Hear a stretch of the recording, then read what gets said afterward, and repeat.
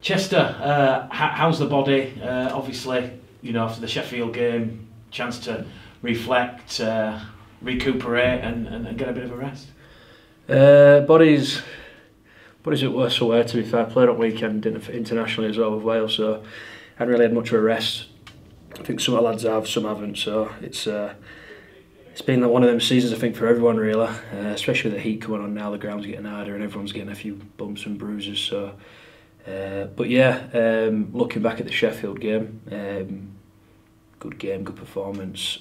Hopefully we sort of carry that momentum on, and it hasn't stopped with a week off into this week coming against Dewsbury. When you look at that Sheffield performance, it was on the back of what was a very tough period and demanding period, 3 games in 8 days. Yeah. I mean, I was just speaking to Ben Evans on Tuesday regarding how many games he's had in the last 2 weeks. I think he's had something like 4.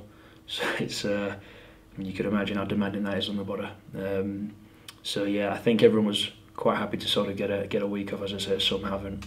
But I mean, we'll have some fresher bodies, if anything, as a whole. Hopefully bring it to Dewsbury. We're at the halfway point in the season now. Bradford just there or thereabouts outside the playoff positions. How do you assess the Bradford Bulls in 2022 so far?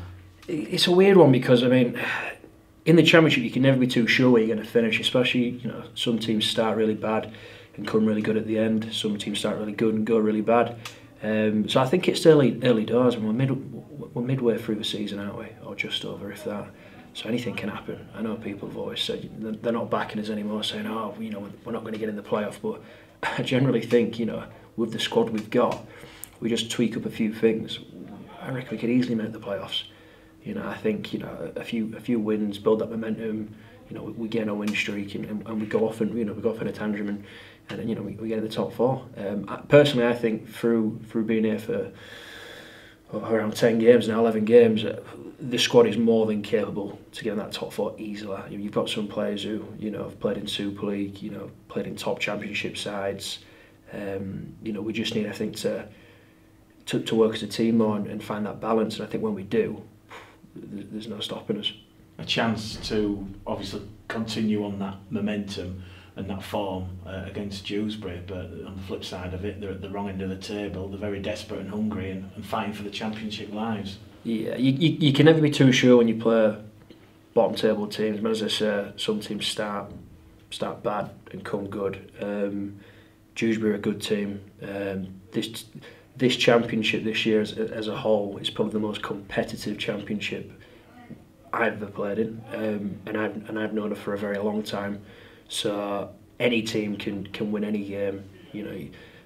4 years ago maybe you play bottom of the table and you expect them to get absolutely thumped. But in this day and age, and this season, you could play bottom of the table and still get pipped. So you just never know. So I mean, you've got to you've got to always be on guard when it comes to playing any team in this league. And I look forward to the game.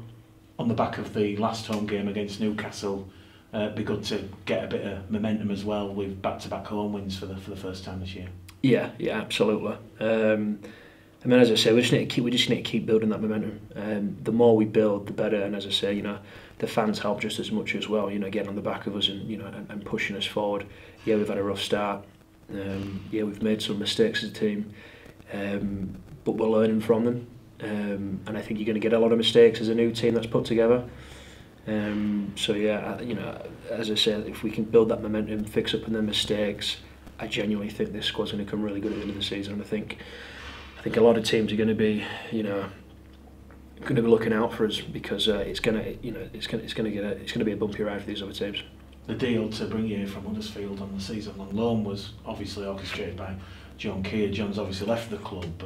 How are you finding the transition under Mark Dunning here? Good, really good. I mean, obviously I'd spent time with Mark under John Keir, top bloke, really nice guy, manages his players well. He's changed a few things, it's working for us. I look forward to sort of see what it brings. I mean, I don't want to speak too soon on it. He's only been in charge for a couple of weeks or 3 or 4 weeks, give or take. But I look forward to sort of see what he brings to the table and how he can get us into that top 4. Is the club's hunt for a head coach a distraction to the players, or do you just shut yourselves out from that? No, yeah, I think you shut yourself out from it. I mean, don't get me wrong, we've got a good coach, as Matt done in itself right now. So to us, John leaving's it's a blow for us. A lot of people had good relationships with him. I've personally got a good relationship with him through Wales, and through being here. He's one of the main reasons I came to Bradford. I know through being out for a good long period of time, 2.5 years, not playing. If I was going to go on loan to a club, I wanted a person who could look after me and physically, and give me that player management I needed. And John did. I had a few niggles when I came here. He's looked after me. He's kept me in the game. Kept me playing, and he's kept me performing at a high level every Sunday. So yeah, I think going back to the new coach, no, I don't think it's a distraction. I think it comes when it comes, and we sort of cross that bridge when we get there. And just finally, Chester, in terms of your personal performances out there on the field, how would you assess your performances? I'd say I'm a bit off what I was, but I'd be prior to me getting injured. I know that. I think I thought to myself I'd come back flying. Wouldn't be a problem when it came to getting in the field again. But it's been a bit hard. I've had 3 surgeries in the space of 2 years, so it's took its toll on my body. I feel as if I spoke to Leroy Cudjoe at Huddersfield because he was out for 2 years of his knee, and he said, look, when you come back, it'll take you a good year to sort of get going again. I took it with a pinch of salt, thinking I'd be fine, but he's right.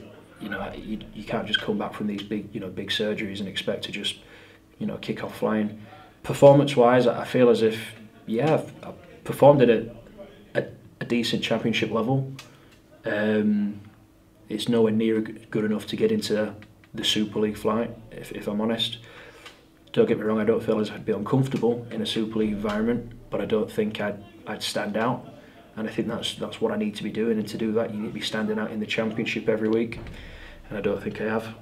So yeah, I've got a lot to build on, but I'm excited to sort of see what happens, because I know what I can bring to the table when I'm 100% fit, and obviously come next year, if I get a good pre-season under me wherever I am, I think it's going to be a really good season for me, really good season. And on the back of those personal challenges for you to sort of better yourself and get back to the best at how you can be, Chester, that's only going to benefit Bradford for this year. Yeah. I mean, don't get me wrong. I'm picking niggles up in games here and there, but that's rugby. Everyone's got niggles, So I'm not looking for sympathy if I hurt my shoulder or get a bit of a sore chest.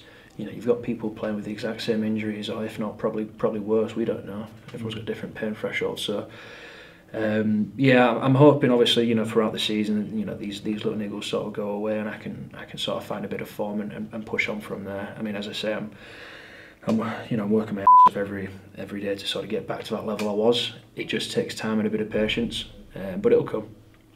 Cheers, Chester. Cheers, thanks.